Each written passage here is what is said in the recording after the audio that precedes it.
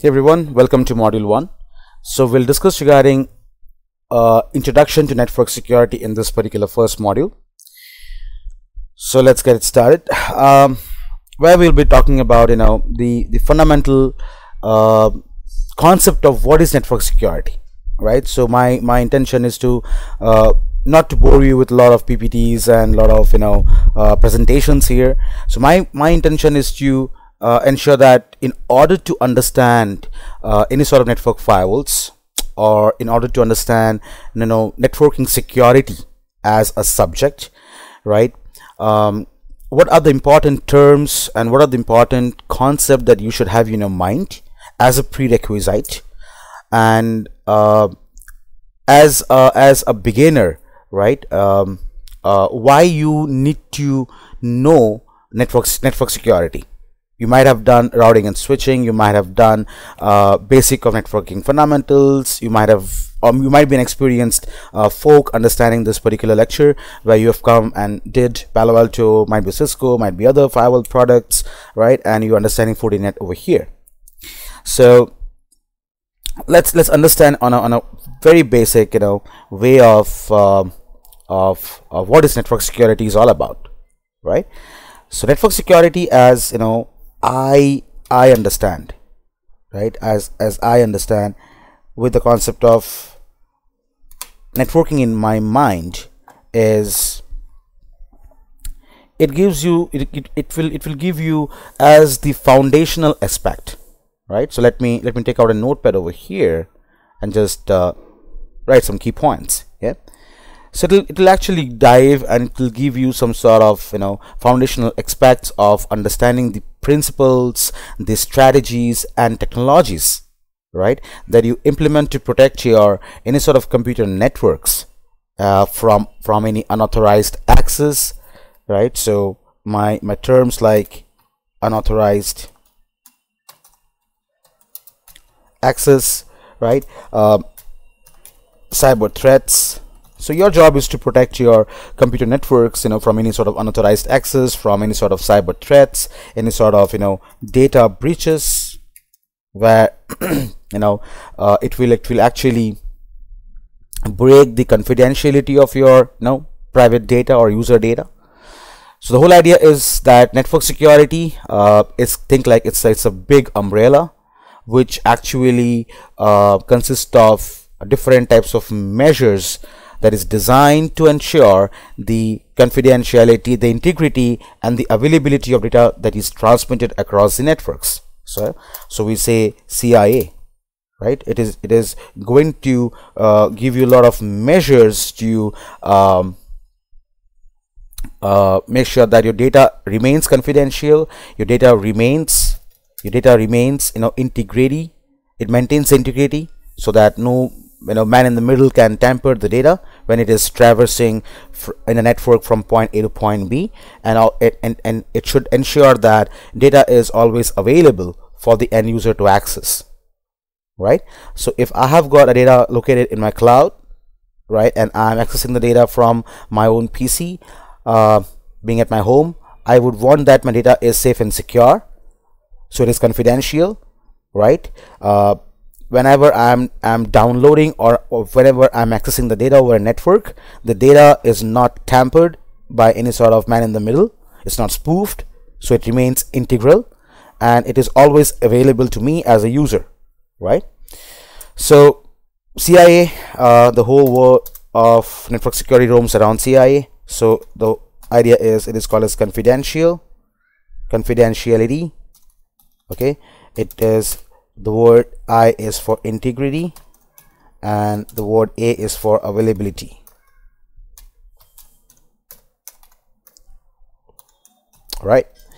So the whole world of network security roams around how to protect your CIA of your data. Right. How do you actually make it happen? All right. So adding more to that, network security, according to us, is a very much integral facet of your modern technology, which encompasses a multifaceted set of practices, protocols, tools that are aimed at fortifying the integrity and confidentiality of your digital networks, right? So it involves a proactive approach to shield your interconnected systems, your devices and data from any sort of unauthorized access and cyber threats, right? And it also ensures that it protects your data breaches.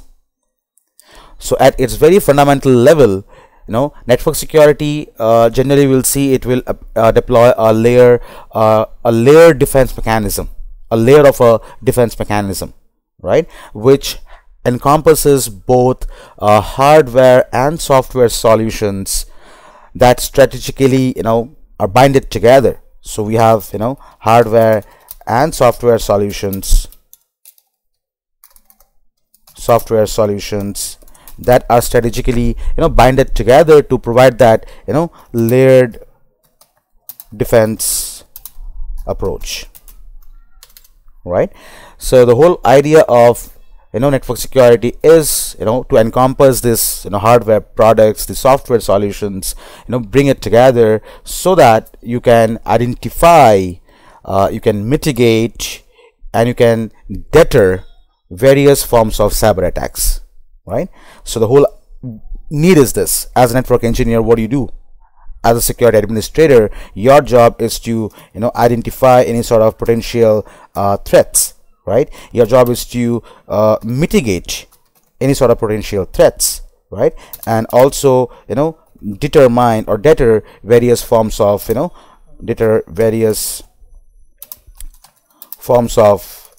cyber attacks. Okay. So adding more to that, so you can think like this robust defense infrastructure what you built up in the organization, for example in your data center, or might be inside your enterprise branch office. This robust defense infrastructure, it involves the implementation of diverse security measures, where the most important product of securing your enterprise or securing your data centers or cloud is firewalls, right? So firewalls are your the pivotal network security hardware, or as a product you can think like. So firewalls will act as sentinels. They are going to be strategically positioned to filter any sort of incoming and outgoing traffics, right? So what does firewall do is basically it filters any incoming or outgoing traffics, right? So it will only permit only sort of authorized data packets. So it permits only authorized data packets, right, that can traverse through a particular firewall. Okay, so we'll do a lot of diagrams, explanation down the line. We'll talk about a lot of scenarios down the line. Don't worry for that. But these are the important terms, guys. Yeah. So firewalls, they act as a major hardware. It's act as a major component in network security, where it will be positioned to filter any sort of incoming and outgoing traffic. It permits only authorized data packets to pass through while blocking any sort of potential threats, right? While blocking any potential threats. That is the major job of firewall. And if the firewalls are positioned in such a way that they are configured, they are applied with the right security policies by the administrator, so it will work better, and it will actually provide a first layer of defense in your for your organization, right? So the most important thing in network security is another term which we call that as encryption techniques, right? So encryption techniques are very important again. So encryption techniques, the idea is it will encode any sort of sensitive information, right? So it will be not decipherable to any unauthorized entities, and it will be preserving its confidentiality of your data even if it is intercepted. So make sure that we always say that data needs to be encrypted, either if it is at rest or if it is in moving, right? If the data is being transmitted from point A to point B over a network, or the data is at rest at some sort of hard drive, so make sure that data should be encrypted so that it is not decipherable by any sort of man in the middle, and it is not readable, right? That's the whole idea of encryption, and there are different types of encryption techniques that we have, right?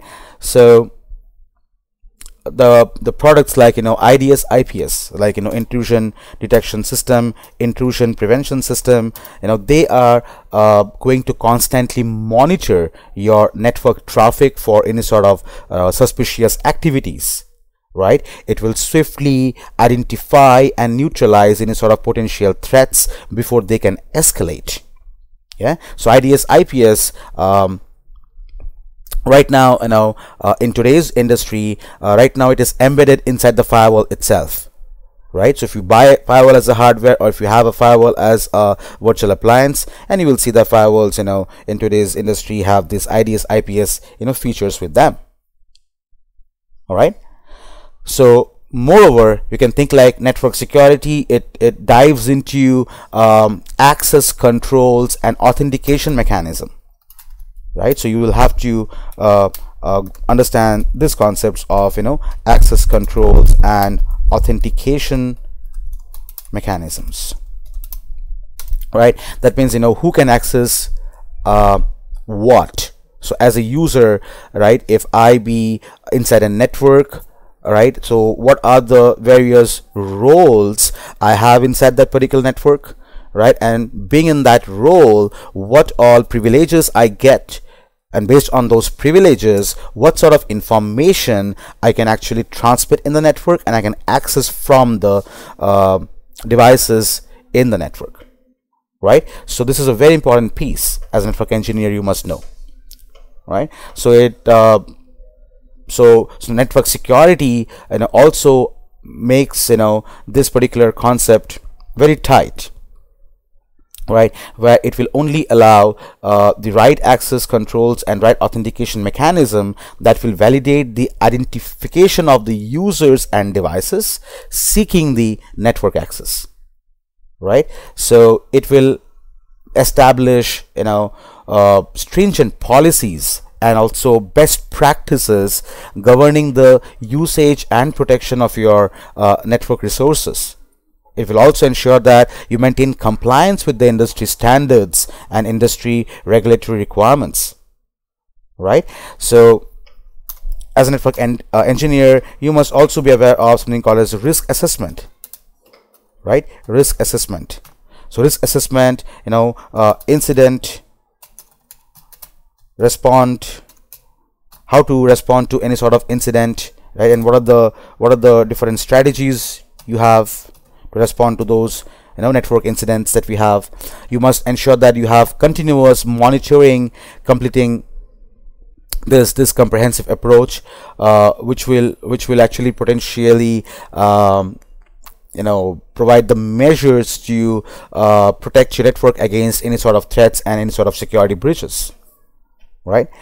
Now, in today's interconnected digital landscape that we have in the industry, where cyber attacks, they have evolved at an unprecedented pace, right? Network security definitely stands as a ever evolving discipline.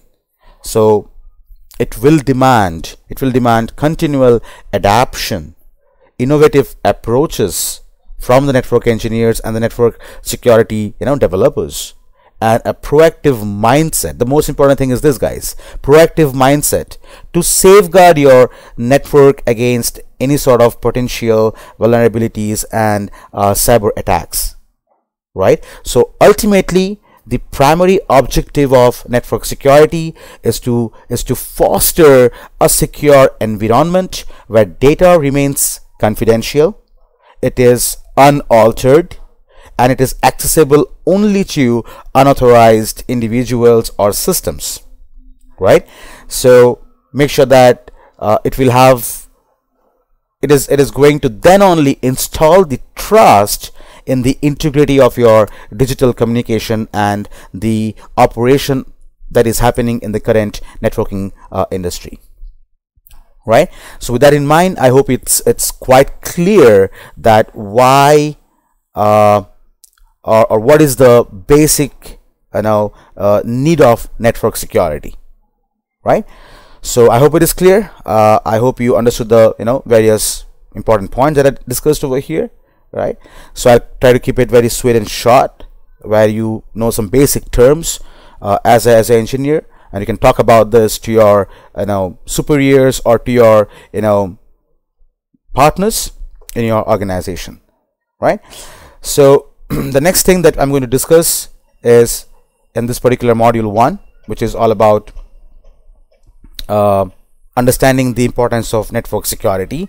So I'll discuss that in the next module or the next sub module, right? So I'll see you there.